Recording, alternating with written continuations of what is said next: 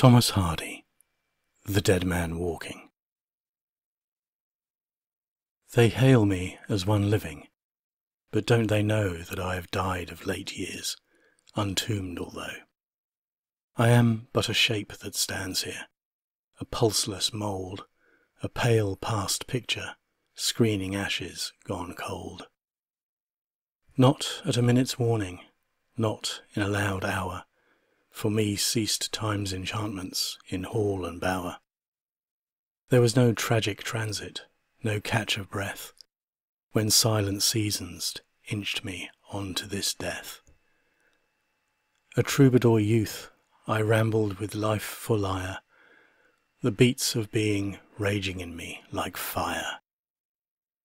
But when I practised eyeing the goal of men, it iced me, and I perished a little then. When passed my friend, my kinsfolk, through the last door, and left me standing bleakly, I died yet more. And when my love's heart kindled in hate of me, wherefore I knew not, died I one more degree. And if, when I died fully, I cannot say, and changed into the corpse thing I am today. Yet is it that, though whiling the time somehow, in walking, talking, smiling, I live not now.